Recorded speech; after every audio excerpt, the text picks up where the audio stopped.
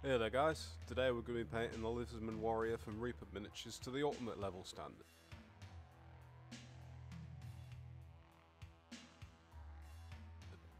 The first thing we want to do is grab a scalpel or other sharp blade and just trim the casting line off of the model. Make sure you're very careful and you always cut away from yourself.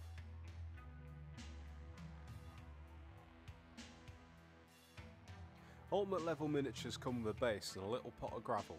Grab yourself some super glue and carefully stick him to his base. Watch out, as some brands can be quite runny and you'll end up sticking him to yourself, your desk or the cat. Pop a bit more glue on top of his base and sprinkle some gravel on top. Once that is dry, add a little more glue and then dip him in a cup of salt to fill in any gaps.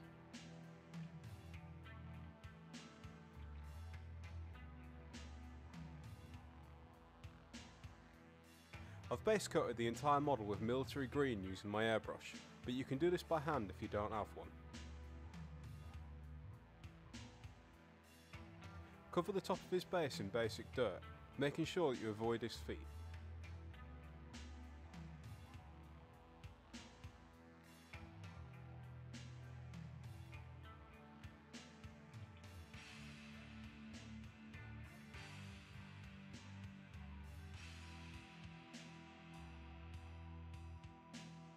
Once this is dry, mix basic dirt with brown sand. Use an old brush to mix the paint, wipe most of it off on a rag and then lightly dry brush this over the top of the base to bring out the detail. Start by layering his skin with a half and half mix of military green and gold skin. Just paint this over the model's skin, avoiding the creases and recesses.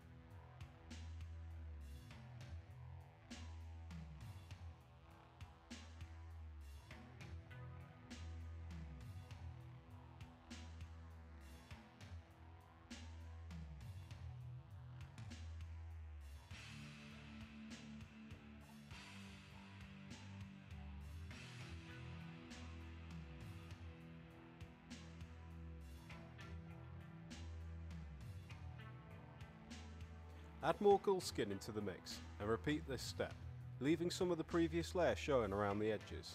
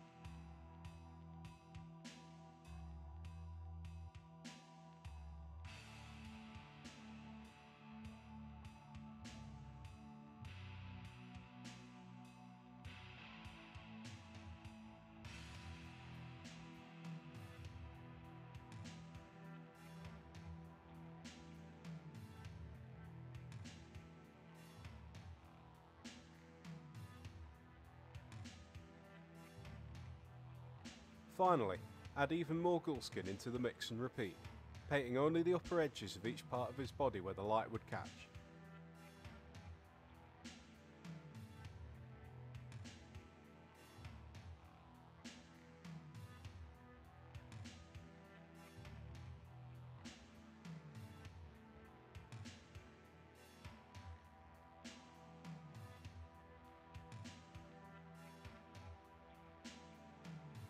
For his chest, mix up some military green and bronze shadow.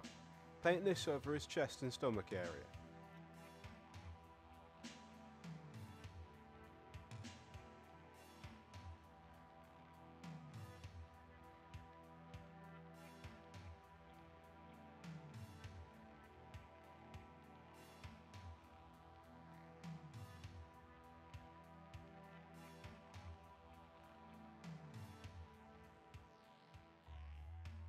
Also use this mix to base coat the skull on his waist and the bone pommel of his sword.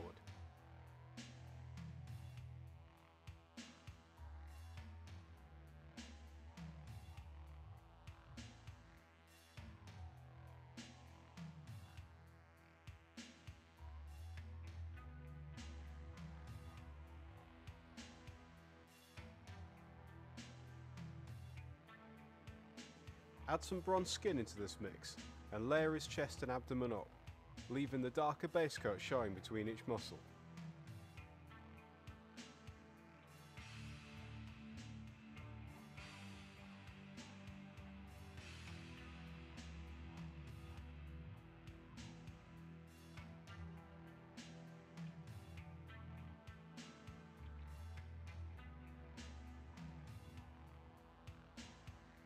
Add more bronze skin and repeat, concentrating on the upper portion of each muscle.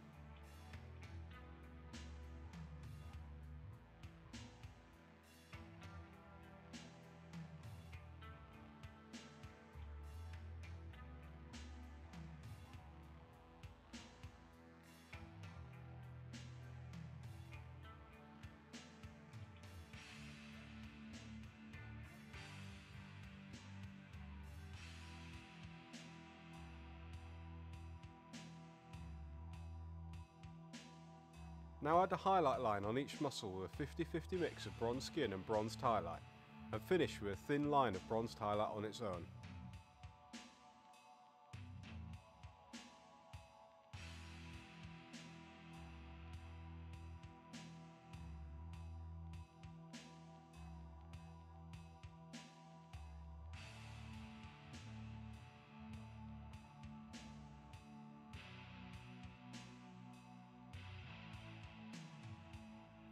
Base coat the armoured scales on his tail and the crest on his head with a 50-50 mix of military green and sun yellow.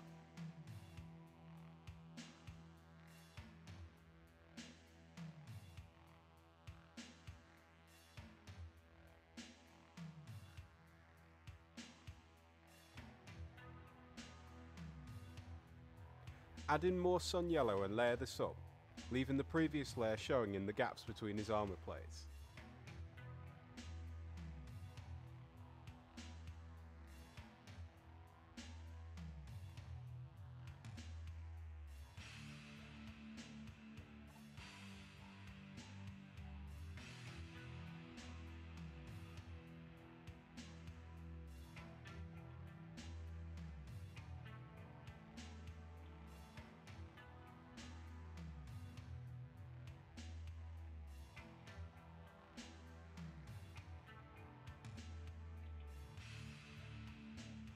Highlight the edge of each scale with a mix that is almost entirely sun yellow with a dash of green in it.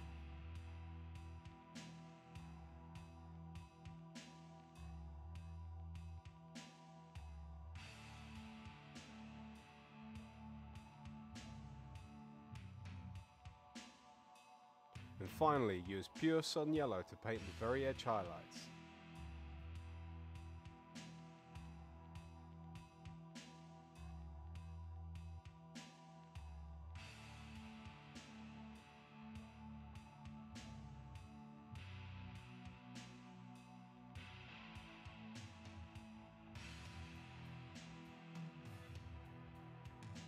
Base coat his shield with a 50-50 mix of basic dirt and military green.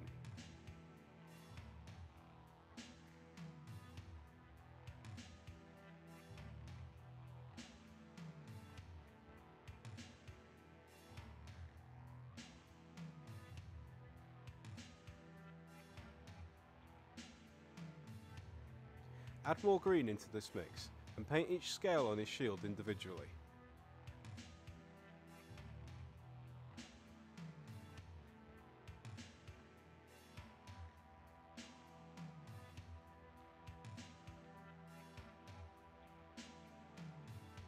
Highlight the top edge of each scale with military green on its own.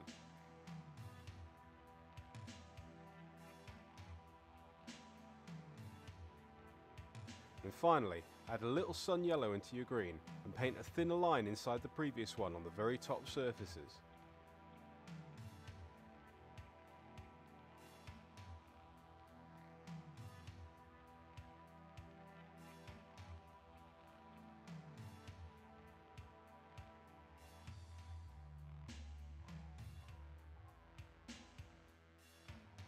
Base coat all the wood and leather bits on the model with basic dirt.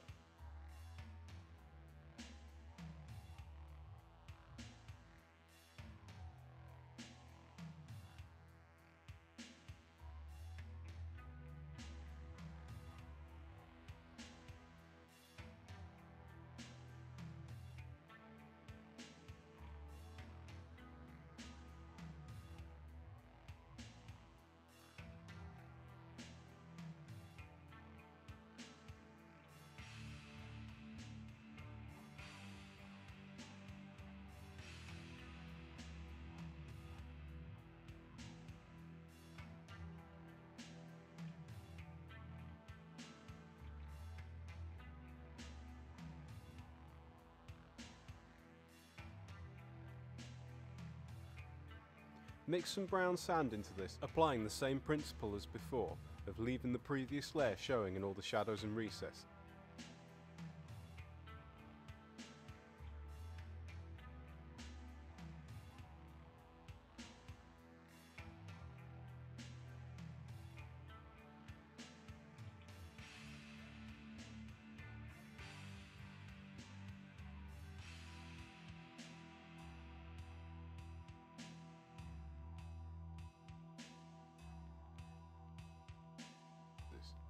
Add a bit more brown sand into this mix and continue, concentrating towards the edges of each piece.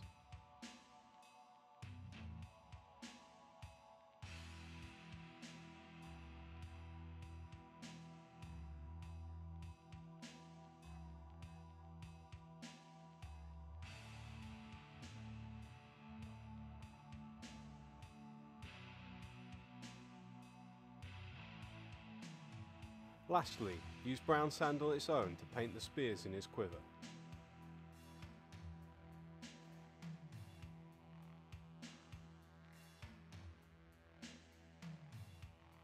Use yellowed bone to paint the skull on his waist and the bone pommel on his sword. Also paint his claws and teeth with this colour.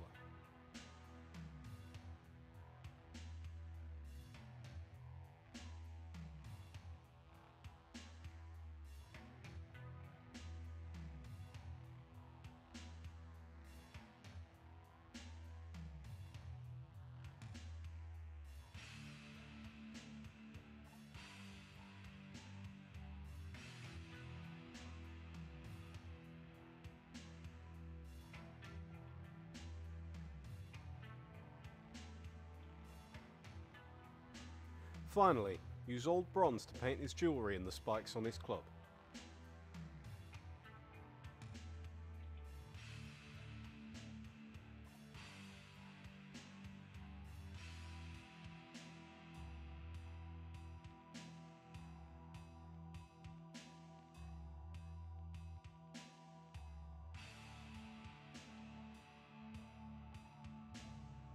Highlight all of the metal with tarnished brass.